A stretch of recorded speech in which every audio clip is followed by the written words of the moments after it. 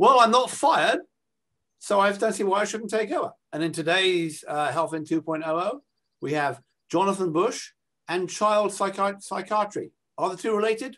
Find out in this episode, the June 18th episode of Health in 2.0. And also, you just haven't been fired yet.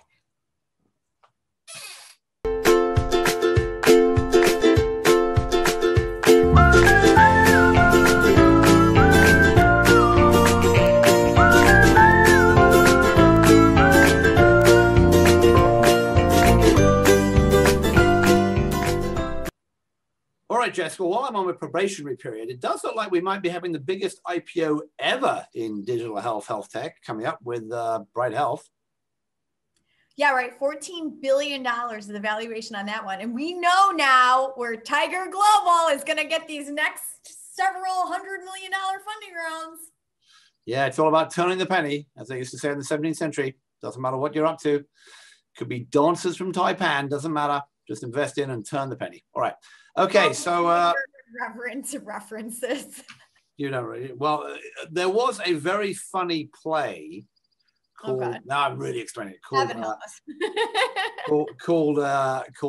Easy Money. Something. It was about the futures trading in London in the 80s when I was actually a futures trader, and it had a tiny snippet at the start from like a 17th century play all about turning the penny and making money off money, which is and nothing is new under the sun, or is nothing that new. I was wondering, haven't heard back yet from New Mountain Capital, Matthew Holt.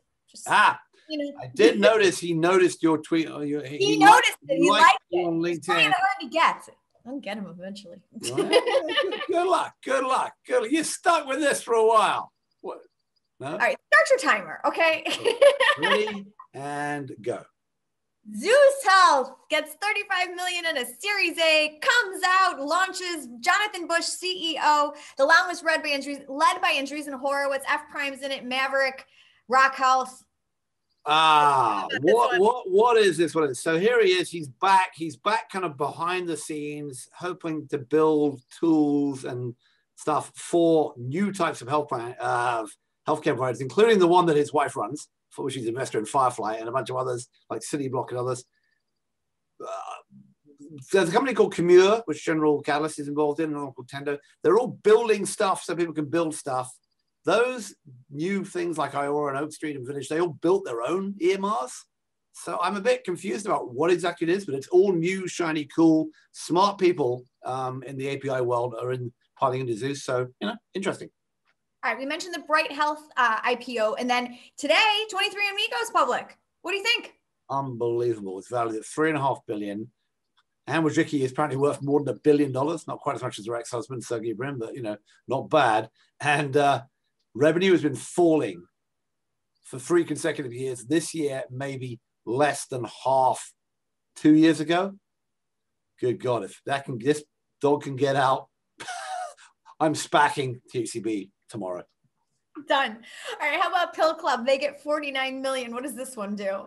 It's like Nurx or Nurx, or it's called. It's contraceptives for women online. There is 116 million. Google and a bunch of people in it.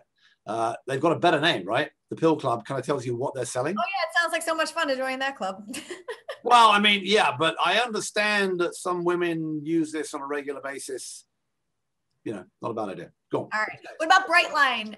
Child mental health company, $72 million. Google Ventures, GB led. Optum is in this. 7wire Ventures. Glenn Tolman gets on the board as an observer along with Lauren Veranu. I think that's how you pronounce her surname, from Optum Ventures. What do you think about this? What do I think of this? Well, this one I know very well. I dare not ask.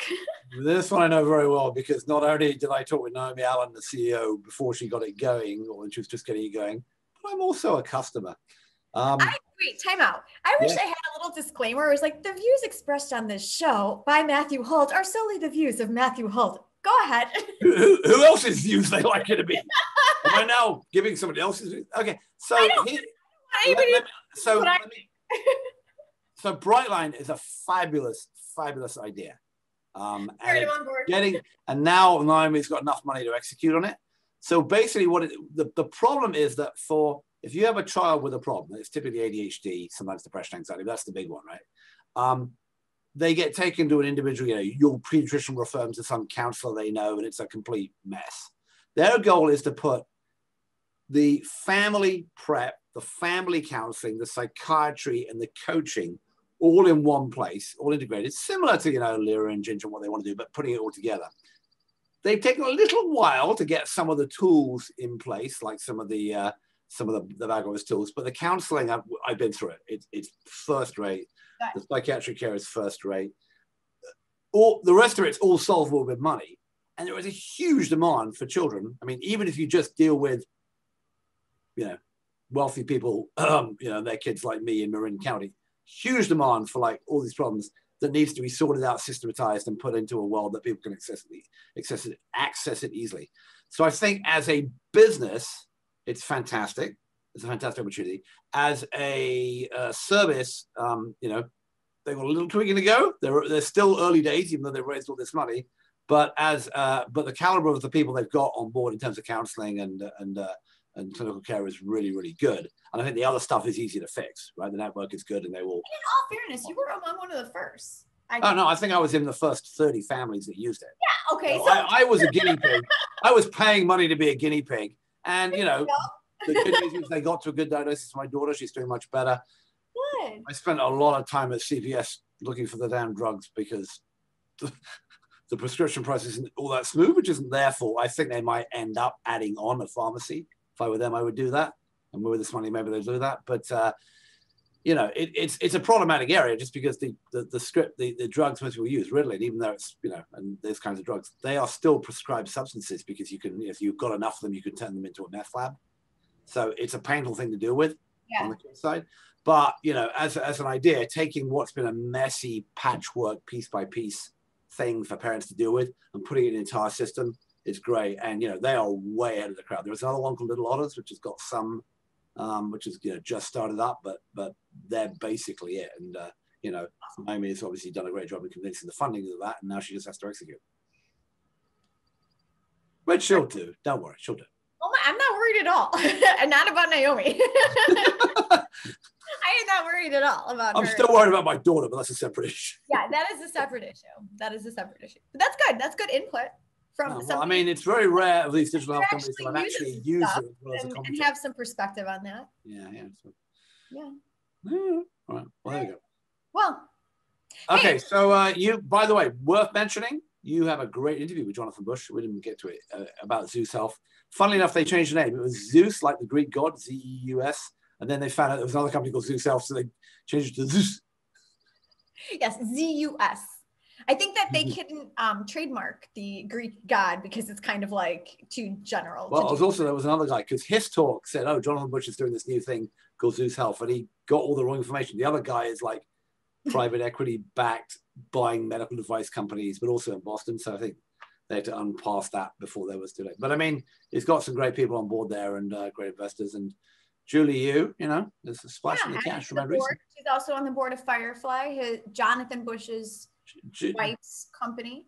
Julie has an idea. It's a pretty good idea. It may be a fallacy, but it's pretty good.